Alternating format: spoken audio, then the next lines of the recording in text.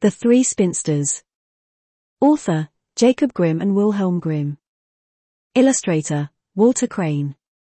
There was once a girl who was lazy and would not spin, and her mother could not persuade her to it, do what she would. At last, the mother became angry and out of patience, and gave her a good beating, so that she cried out loudly. At that moment the queen was going by. As she heard the crying, she stopped, and, going into the house, she asked the mother why she was beating her daughter so that everyone outside in the street could hear her cries. The woman was ashamed to tell of her daughter's laziness, so she said, "I cannot stop her from spinning, she is forever at it, and I am poor and cannot furnish her with flax enough." Then the queen answered, "I like nothing better than the sound of the spinning wheel, and always feel happy when I hear its humming. Let me take your daughter with me to the castle. I have plenty of flax, she shall spin there to her heart's content." The mother was only too glad of the offer, and the queen took the girl with her. When they reached the castle, the queen showed her 3 rooms which were filled with the finest flax, as full as they could hold. "Now you can spin me this flax," said she, "and when you can show it to me all done you shall have my eldest son for bridegroom. You may be poor, but I make nothing of that. Your industry is dowry enough." The girl was inwardly terrified, for she could not have spun the flax, even if she were to live to be 100 years old, and were to sit spinning every day of her life from morning to evening.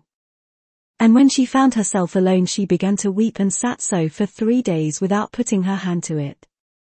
On the 3rd day, the queen came, and when she saw that nothing had been done of the spinning she was much surprised, but the girl excused herself by saying that she had not been able to begin because of the distress she was in at leaving her home and her mother. The excuse contented the queen, who said, however, as she went away, "Tomorrow you must begin to work." When the girl found herself alone again she could not tell how to help herself or what to do, and in her perplexity, she went and gazed out of the window. There she saw 3 women passing by, and the first of them had a broad flat foot, the second had a big underlip that hung down over her chin, and the third had a remarkably broad thumb. They all of them stopped in front of the window and called out to know what it was that the girl wanted.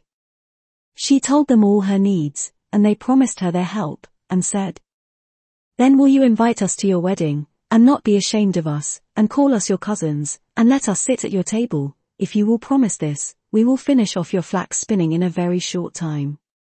"With all my heart," answered the girl, "only come in now, and begin at once." Then these same women came in, and she cleared a space in the first room for them to sit and carry on their spinning. The first one drew out the thread and moved the treadle that turned the wheel, the second moistened the thread, the third twisted it, and rapped with her finger on the table, and as often as she rapped a heap of yarn fell to the ground, and it was most beautifully spun. But the girl hid the 3 spinsters out of the queen's sight, and only showed her, as often as she came, the heaps of well-spun yarn, and there was no end to the praises she received. When the first room was empty they went on to the second, and then to the third, so that at last all was finished. Then the 3 women took their leave, saying to the girl, "Do not forget what you have promised, and it will be all the better for you."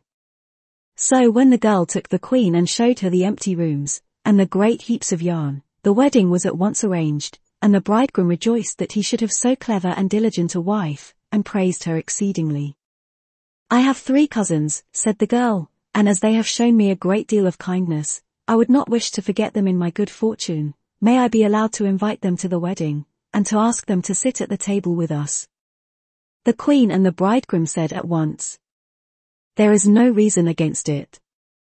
So when the feast began in came the 3 spinsters in strange guise, and the bride said, "Dear cousins, you are welcome."